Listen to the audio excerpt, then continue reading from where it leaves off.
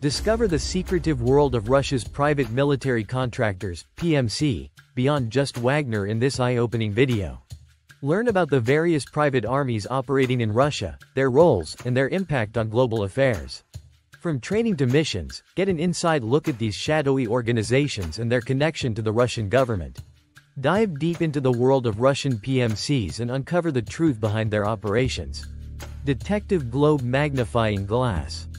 During the war in Ukraine, the Wagner Group positioned itself as one of the most powerful PMCs, private military contractors, on the planet.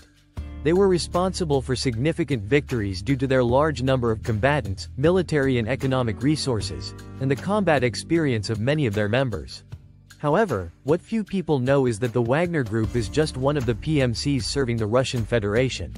The Kremlin has a network of private troops that operate in the shadows, sometimes in plain sight, maintaining a level of efficiency comparable to regular armies and elite special forces, varying according to the context of the group in question.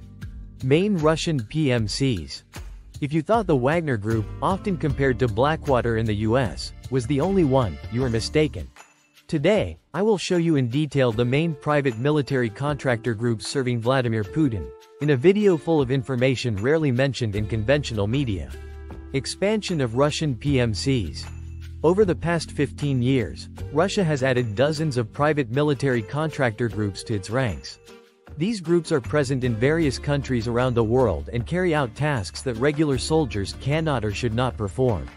These activities include operations that the Russian army prefers to avoid. PMCs are a trump card for the Kremlin. Difference between mercenaries and PMCs. It's important to clarify that there is a fine but significant difference between mercenaries and private military contractors. I'm not here to tell you what to believe, but for Russia, all these groups you are about to learn about are considered private military contractors.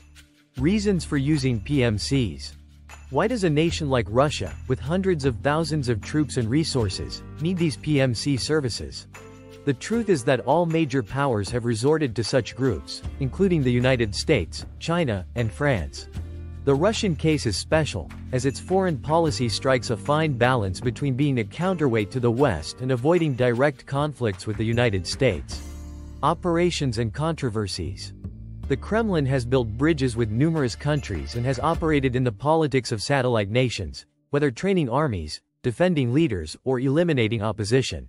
Some of these operations are too controversial even for Moscow, so they resort to third parties to maintain plausible deniability, providing an alibi to avoid accountability under international law. Wagner Group in the Ukraine War. Although this video is not exclusively about the Wagner Group, it is important to mention some aspects to stay in sync. Since the Crimea conflict in 2014, this organization has been present in Ukraine with professional elements and Russian prisoners who served from the shadows. They became the spearhead for some of the most important battles, including the campaign in Bakhmut in 2023. The war in Ukraine earned them a new level of international attention and a slow but steady integration into regular forces. The lines separating Wagner troops from the regular army are now very blurred. Amidst all this, a purported coup d'état was led by Yevgeny Prigozhin, who died in a plane crash in August 2023. The Wagner Group has been the model for establishing new groups. Versatile, experienced, and lethal, the dream of a leader like Vladimir Putin.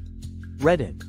In 2008, a group of former members of the Russian Ministry of Defense, Foreign Intelligence Service, and Russian Air Force formed a private organization that has gone by many names, such as anti-terror group Oral Shield, but the most well-known is Reddit, meaning redoubt, which refers to their defensive role.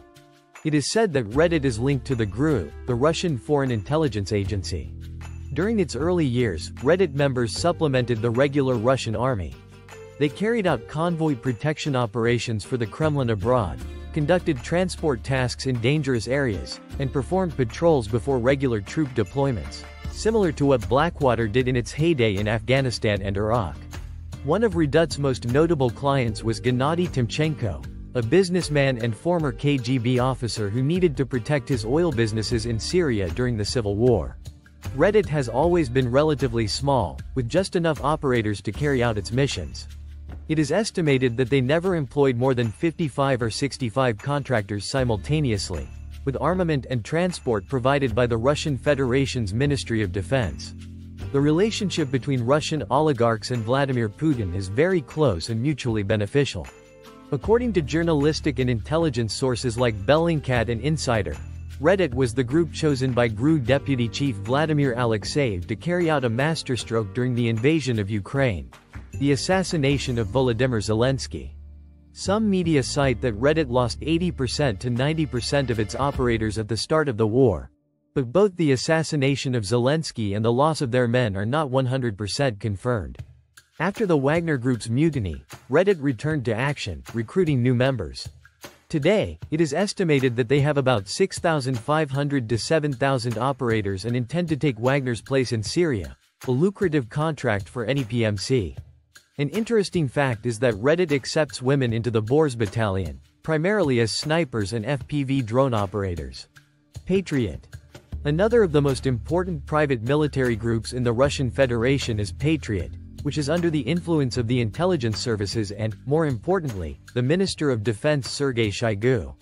Some sources even cite him as its owner, a sort of personal army. Unlike Reddit and Wagner, Patriot is composed of several smaller organizations operating under that name to facilitate missions. They focused on recruiting the most prepared and skilled veterans in the country, including intelligence analysts and Spetsnaz, prioritizing quality over quantity. Their goal is to have troops capable of conducting asymmetric warfare activities, as well as high-complexity intelligence and infiltration missions behind enemy lines. Patriot is a more sophisticated option for problems requiring elite personnel, who are sometimes paid 3 or 4 times more than a Wagner Group operator. It is known that Patriot operated in Syria, protecting the businesses of Gennady Timchenko alongside the Wagner Group and Reddit. They were also sent to African nations such as Sudan, Gabon, and other strategic regions to support Kremlin interests. In the Central African Republic, Patriot operators were accused of murdering 3 journalists who were tracking the shipment of Russian weapons. In the war in Ukraine, it is known that Patriot was present at the Battle of Bakhmut in Donetsk, although it is not 100% clear what their role was, likely destroying significant Ukrainian army assets. Rusich. One of the most prominent groups is Rusich.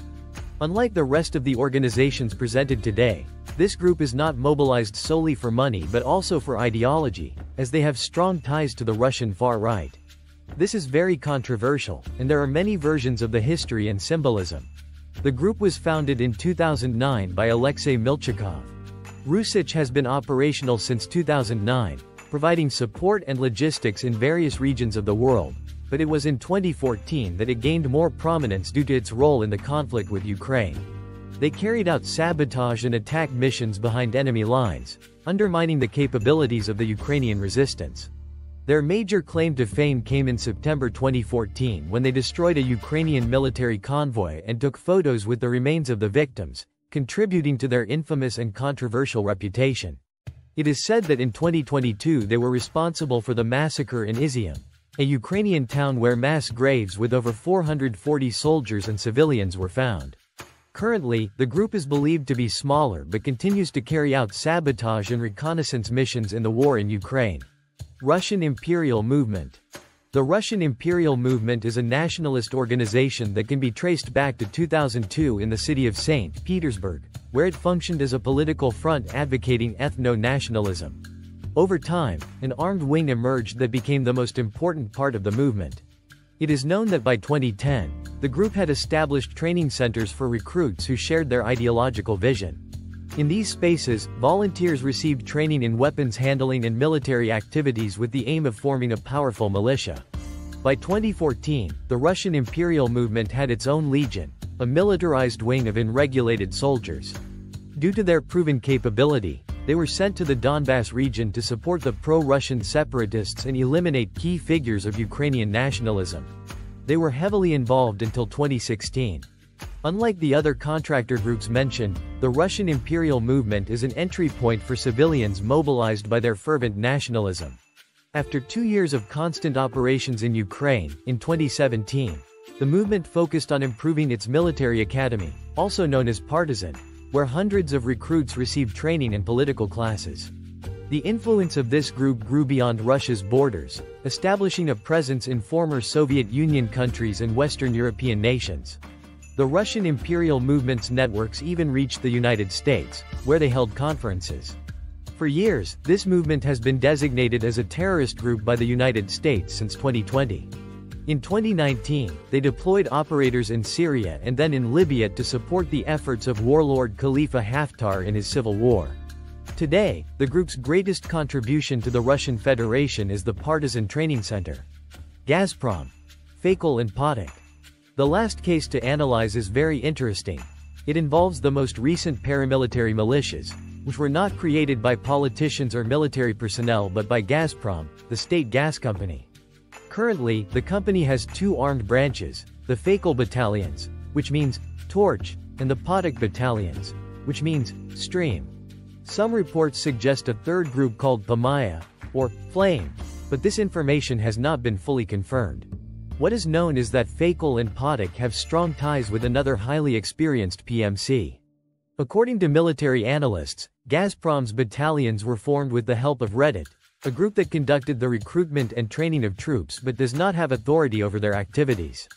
Gazprom, being one of the most powerful companies on the planet with annual profits of nearly $140 billion and 450,000 employees, can afford to pay very high salaries and provide top-level weaponry to its operators. You might wonder why a state-owned gas company needs its own private army. The answer is quite simple: protection of high-value targets. Fakel and Potok have conducted defensive operations in oil facilities and pipelines in the territory acquired during this war in Ukraine. Their mission is to preserve Gazprom's vast network. The defense of the company's interests is a matter of state because the generated profits and their regional importance are a pillar of the Russian Federation. Don't get me wrong, this is not unusual. Other oil companies like Exxon or BP have very similar security in their oil fields around the world. If you want to support the channel, consider getting a membership. You can see the available options by clicking on the button that says "Join" just below this video. Your support is completely optional, but I greatly appreciate it as it helps us bring you more content.